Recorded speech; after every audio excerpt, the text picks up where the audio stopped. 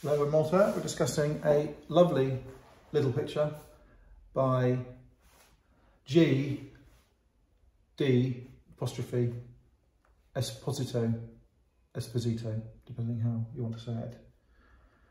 There was a big problem with this name, Esposito, and it is so bad, the problem, that you have Christie's currently selling Gaetano Espositos in the same sale as G Despositos, and they are both given the same attribution.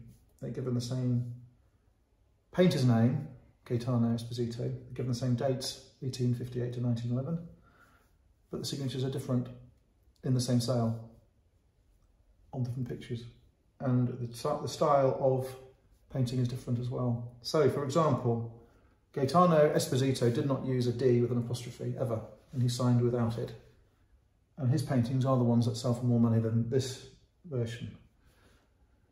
And he doesn't paint these, he paints Neapolitan boys and whimsical characters, rather like Bianchini did. He paints bays, and boats and cliffs in oil, only oil. So you have the Gaetano Esposito in London, being sold with the name, with the date of birth, 1858 to 1911. And then unfortunately, you've got the same sales, these being sold as the same artist with the same dates of birth and death. It's not the same person. So there is a problem with Esposito, which provides opportunity. It's not a problem for me, it's not a problem for you, but it's a problem in the marketplace.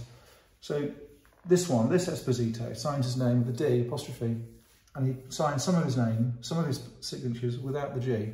So I don't know whether he was a Gaetano or Giovanni or Gianni, I don't know. But his signatures are all the same on all his pictures like this, and they're all dated in the same way, in the same time frame. They're the same size. Some of his has the G, some don't.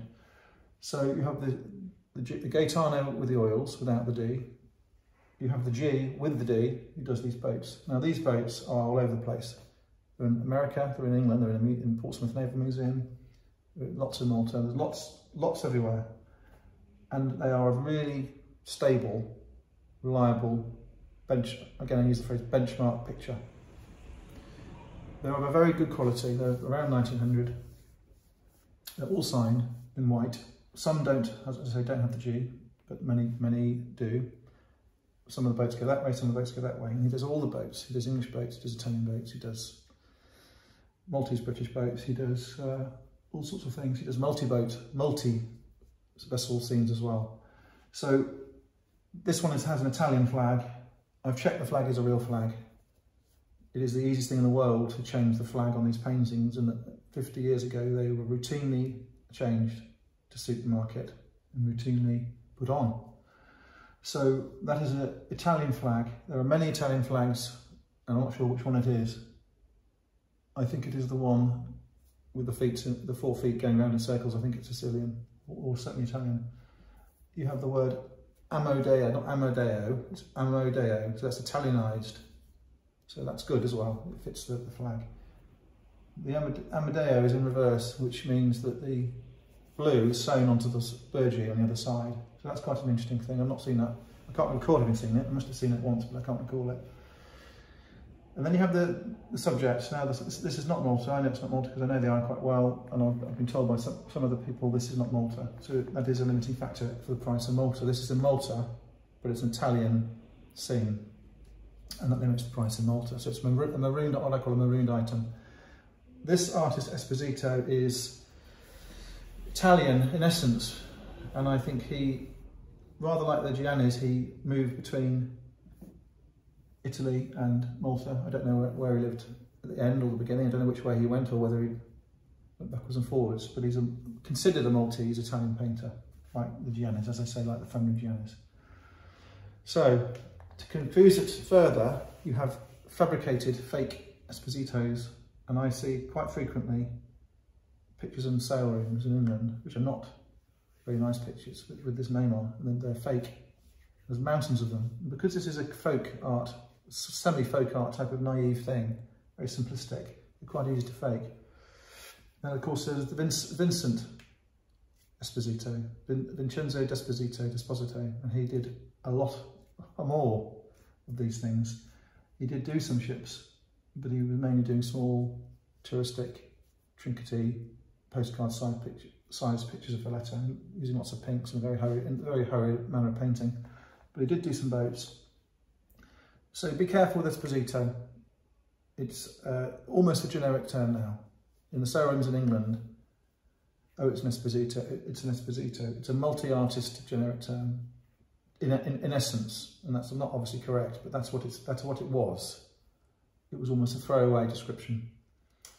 So I bought this beautiful picture. It's a small picture, but because the ship is small within the frame, with quite a much wider margin you would imagine, it looks like a big picture. It doesn't look like it's trying to be bigger than it is. The frame is probably 1950s, 1960s. It's a Maltese style frame, mahogany, very, very simple. This is paper. The paper's in good condition. It is visibly paper, has a slight wave to it, but not an unpleasant wave. It has a slight crease or deterioration here, but it's not damage. It's perhaps more an anomaly than damage. You can't see it unless you're really looking for problems. I would give that a 9.9 out of 10 for condition. The gouache doesn't fade very much anyway, like a normal watercolour. It's a thickened watercolour, and the gouache holds the colours very well. That's evidence in a signature, which is a white gouache. That's a nice thing. All of these are in white gouache. So it's an Italian boat. It's in full sail. The shading on the sails is done very carefully. The rigging is painted very carefully. There were boats on the horizon with the sails out. If that was in Malta, it was a Maltese vessel, British Maltese vessel with Malta in the background, it would be worth more money because it's Italian. The market is perhaps going to be stronger for an Italian buyer or Sicilian buyer. And likewise in England, you get ones with English boats, and they're collected in England very, very, very assiduously. I think that their value is low. I think it's a benchmark style of picture, as well as a benchmark value of picture. If you go to North America, the East Coast, you'll find these pictures painted rather like this, in oil, often with the whaling scenes, but all side-on boats. You'll find in America other maritime marine pictures. You'll see pleasure boats, warships, barges, all sorts of things. In England, it's the same. In England, there's also, apart from these semi-literal, simple pictures, that you have got more elaborate marine pictures, and you've also got the less elaborate ones. You have the naive ones, the folk ones, often painting local fleet.